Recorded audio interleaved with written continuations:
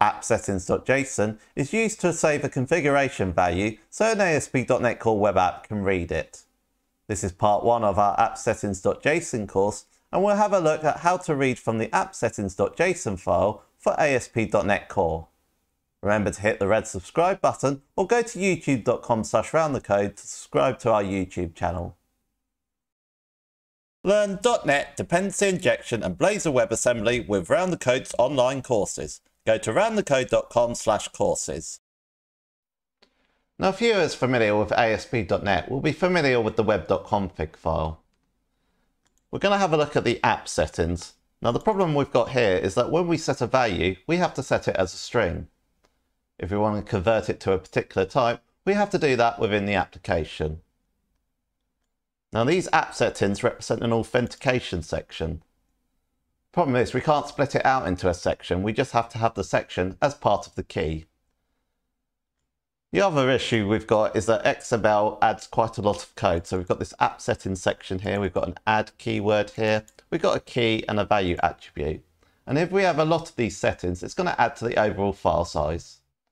With ASP.NET Core, we have the Appsettings.json file.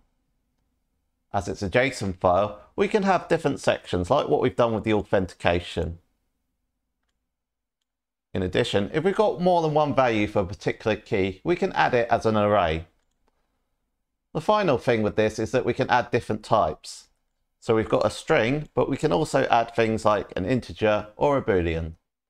In Program.cs, we can use the configuration as part of the web application builder. To do that, I'm going to read the client secret. So I can call builder.configuration and I can use the getValue method. Within that, we can add a generic type, and this generic type represents the value that we're expecting. So as the client secret is a string, we're going to add that as a generic type. Now it's expecting a key parameter. Now what we do with this is we get the section, which is authentication, we add that in there, we append a colon, and then we get the client secret and add it to that. We're going to run a breakpoint on that and run the application to see if it's outputting the value. So we can see that the client secret string is outputting my secret. And if we go to the app settings, we can see that that represents the same value in the app settings file. Now I'm going to show you how to use the configuration in an ASP.NET Core Web API. Now I've got a home controller. The first thing I'm going to do is I'm going to set a private read-only member of type IConfiguration and call it _configuration. Next, I'm going to declare a constructor, passing in the IConfiguration as one of the parameters. As the configuration is added to the IOC container as part of the dependency injection, it will have the instance as part of that. I'm just going to set the private member to the parameter that we're passing in. Now I'm going to make some modifications to the index, and what we're going to do is we're going to read all the app settings and output them as part of the response. We're first going to add the client ID, so we call the configuration.getValue, expecting a type of string, and we call it authentication :client ID as the key.